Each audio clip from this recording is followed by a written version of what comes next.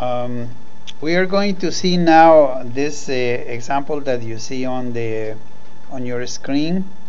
It's a rotational system. We would like to do the bond graph model as well as the block diagram. So let's follow the steps suggested for mechanical systems, and then we'll obtain the block diagram. So let me disappear here now. And what we're going to do is we'll say, okay, the first step is for every distinct velocity we use a one junction. So I am going to put the one junction for the different omegas. This is omega 1. This obviously is omega 2. This right here, omega is equal to 0, is the wall, yeah? So, but I'm just going to write down that also as a reference point, that actually omega of the wall equals to 0. This would be omega 2, and this right here is omega 1. Okay, so that's the first step. Second step is attach those elements that see those velocities. So in here you have the element which is your torque input in here with value t, source of effort. You also have this I element with the value of the inertia over here, so it's this one and this. On this we have the other I element with value j sub 1, and in here I am going to put it as a source of flow with omega of the wall equals to 0, yeah, for reference. The step number 3 would be to use zero junctions to represent the velocity differences. Now obviously, and here we need the difference, because the difference between this velocity and this one is what this 2c. So what I would do is we say, okay, omega 1 minus omega 2 produce this omega 1 minus omega 2, and these two elements see that difference. So in here we write it the C element, and then we write this other one, the R element with value v sub 2, and this with value 1 over k sub 2. We do the same thing on the other side. This is why I wanted to have that reference, the wall, because it makes it easier. This is omega 2 minus omega of the wall, and in between these two we also have the C and the R element. This is my bond graph model.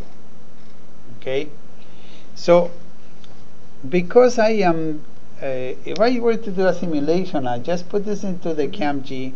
CAMG will assign all the causal marks and everything would be fine. But because I want to do the block diagram, I need to do that myself. Okay, so in here the first thing we do is we assign the, let me just change colors here to make it more interesting. This is the causal mark. We put the I in integral form, and that makes this one like this. We go to the I and put it in integral form. The flowing to this makes the other two like this. And now you see what happens. You have two flows in here. This one needs an effort like this because zero junction needs one effort. The flow is in here and then makes the other two like this. And you put the source of flow like this. That makes it like this, and this two force this to be like that, and this flowing here but force this two to be like this. Okay, next thing I need to do is to put numbers, because I need to refer to it.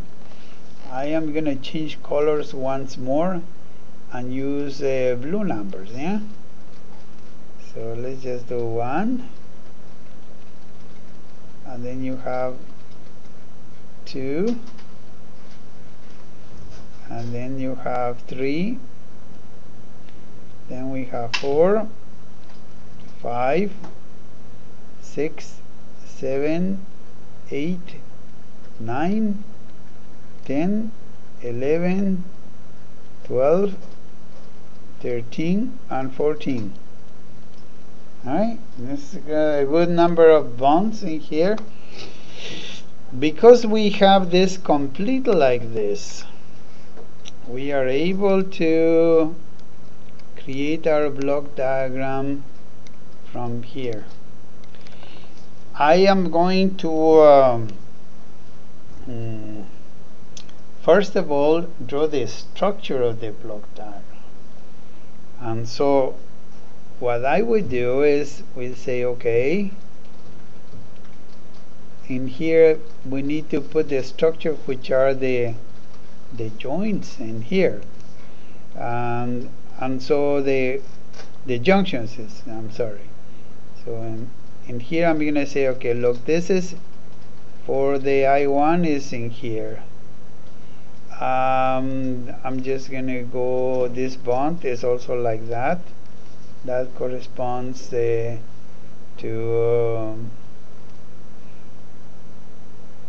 let's see.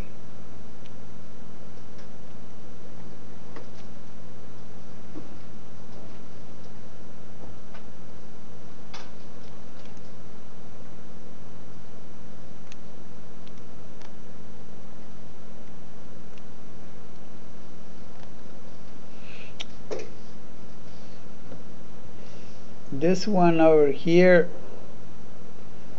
see that one? This one over here is, hold on for a second. This we need to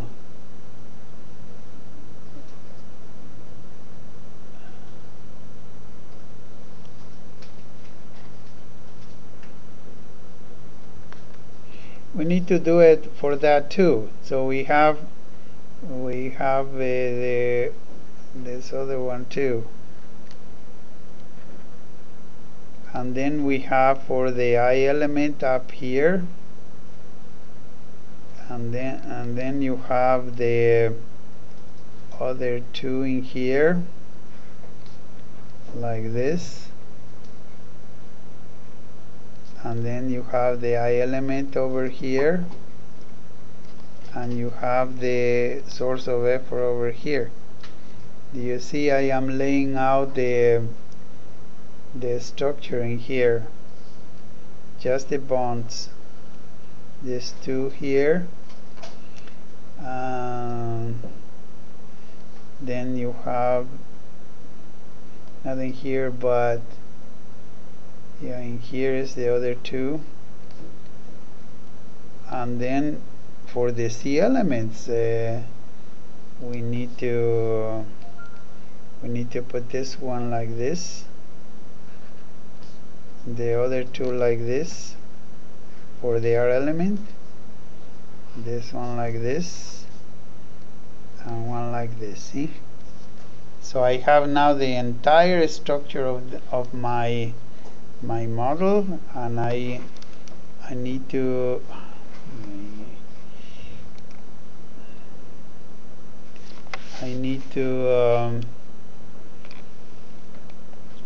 relate to the bond graph in here and then keep doing it.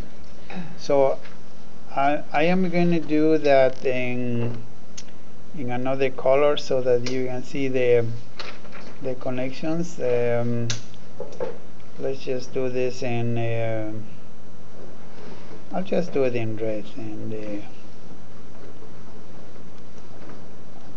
okay.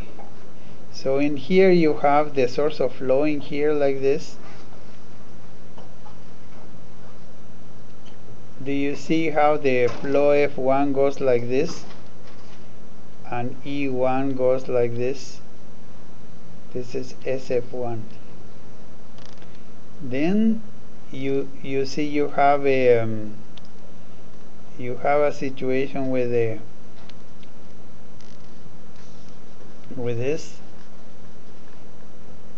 these two bonds and the 0 here and the C.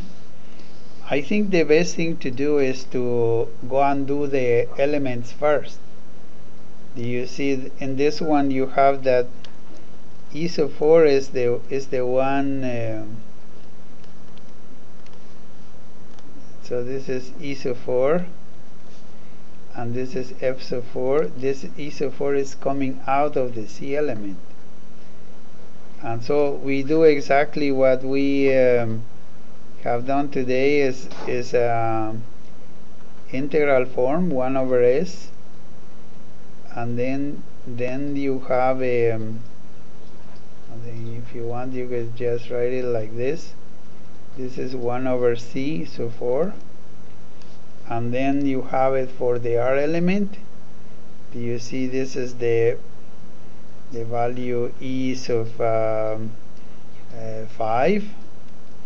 and then F sub 5. This whole thing is multiplied by R. This is F sub 5, and out comes this. So I could be doing this for each of the elements in here.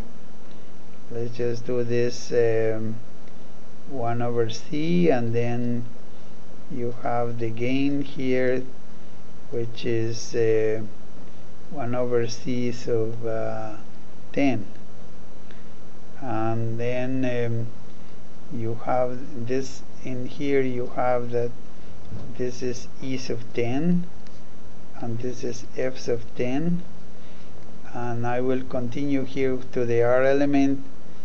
On this other side is you have the flow, it goes in, this is F11, and then multiplies by, this is R, and then comes out this.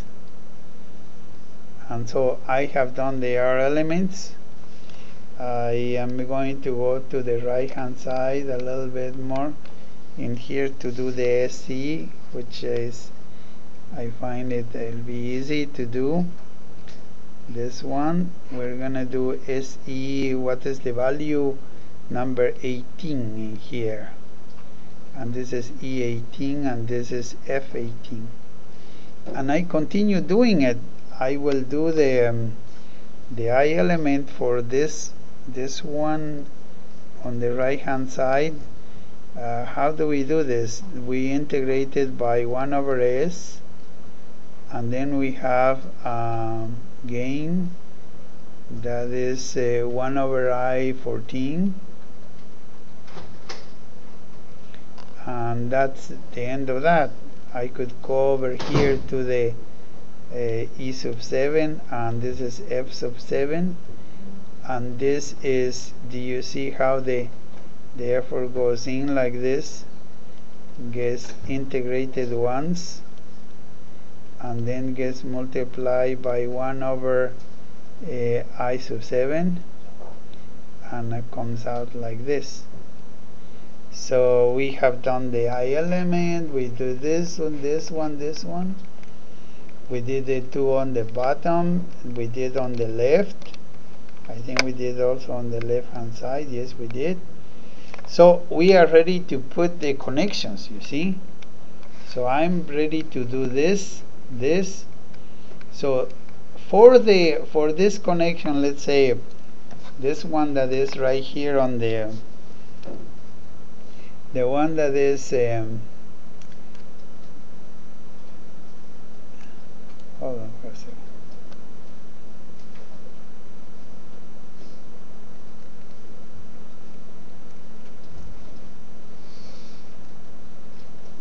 The one that is right here, all the flows and the efforts are the same, so we don't need to add anything other than write down in here that this is my coming into the junction, you have that this is E sub 2 and this is F sub 2.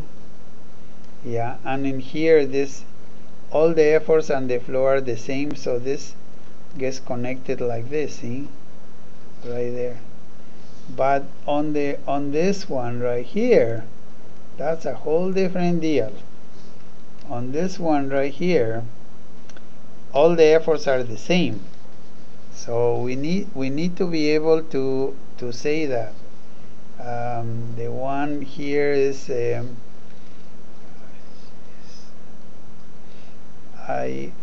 on number 3, do you see the effort is going up like that? So this is E sub 3 and this is F sub 3. So how do we connect this? All the efforts are the same, so this one needs to be, it's a zero junction, right? Do you see this one? This is E sub 6 and F sub 6 like this. But on the zero junction, the flows need to add. And how do they add? By the arrows control the way those add. So F sub 6 minus F2 is F3. So all we need to do here is we need to add these ones over here. How do we do it? Do you see the equation on this system, or the way it's written here, is saying that F sub 3 is equal to F sub 6 minus F sub 2. Yeah? And so the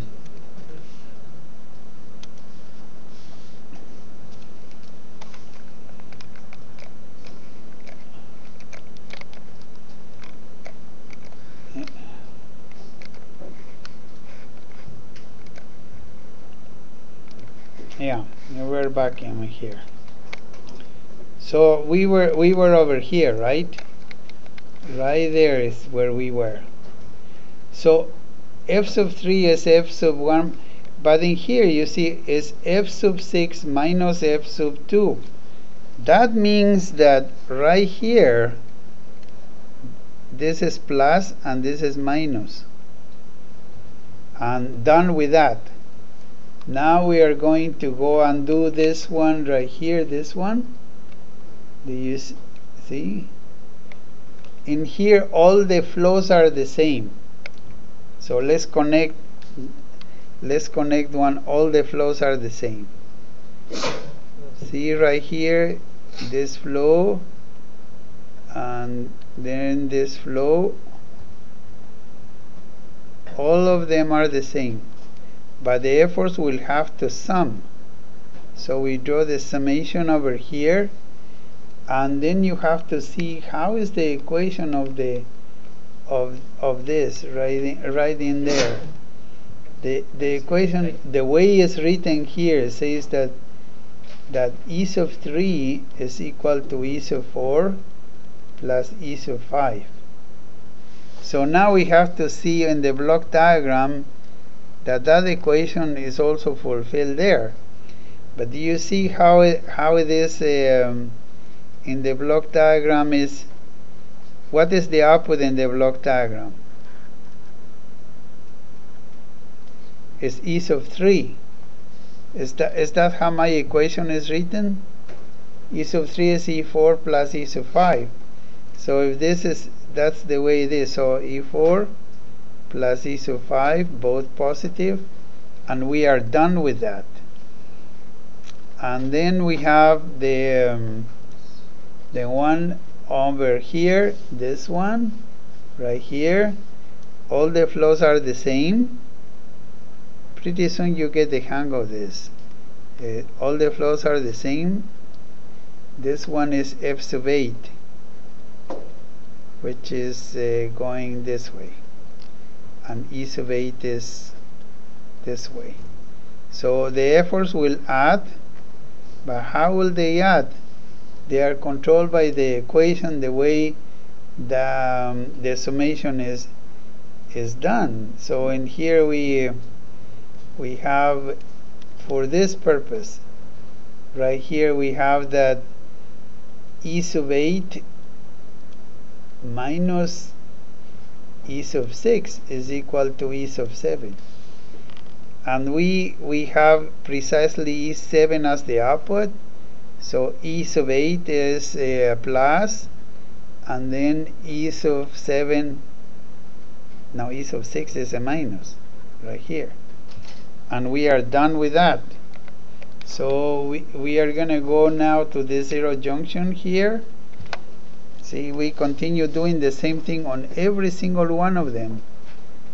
All the efforts are the same, but the flows will add. So in this case, in that zero junction, you can see that E12 is going to the right and E8 is going to the left. So this is E sub 12, and then you have that F sub 12, yeah. And so look at the equation again. Looking over here, you know that the equation is saying that F sub 9 is equal to F sub 12 minus F sub 8. And if that is the true, let's see which way is the output over here. See, this is F12 is like this, and F9 is like this. So I say F9 is F12 minus F sub 8. This is plus and minus, and we're done with that. And you see pretty soon the same procedure that we did on the left hand side, we have to do it on the right. But let's just make sure that, you know, for the one junction that we have in here, we have that E sub 9 is equal to E sub 10 plus E sub 11. And let's see if that can work over here. All the flows are the same, so in here I have to put all the flows the same right there, but the efforts will add like this. And so we have the equation. I said E9 is E10 plus E11. This was E11, and this is E sub 9 is going up, yeah. So these two again, they are plus, both of those, plus and plus, and we only have one more left. You see how it gets little by little gets completed. The one on the right hand side, this one right here, is a one junction, this one. So in here we go and we say all the flows are the same. Sure, do this. All the efforts add. See, it's almost like there was a hole in there that needs to be filled. And this is E18. We are almost done in here. This is E14 is the one at the top in here. This is E14 and then F14. You see that F14 is coming out and this is going in like this. So in here we're gonna say that E14 is equal to E13 minus E12. So how is that? E14 is E13 minus E12, so this E13 is plus, minus E sub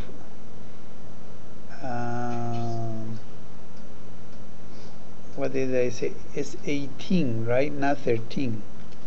I wrote it wrongly here. This is 18. 18 minus e sub 12 is 18, is 13.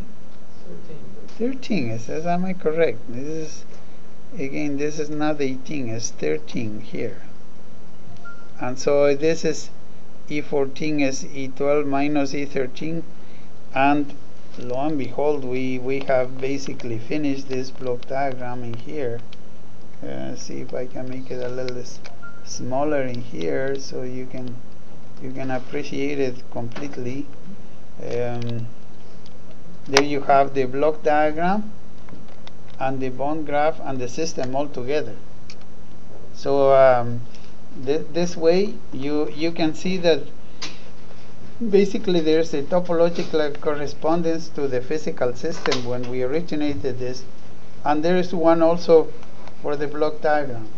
So my recommendation, set the structure first, do the elements first, and then at the last do the connections, and then everything will be fine.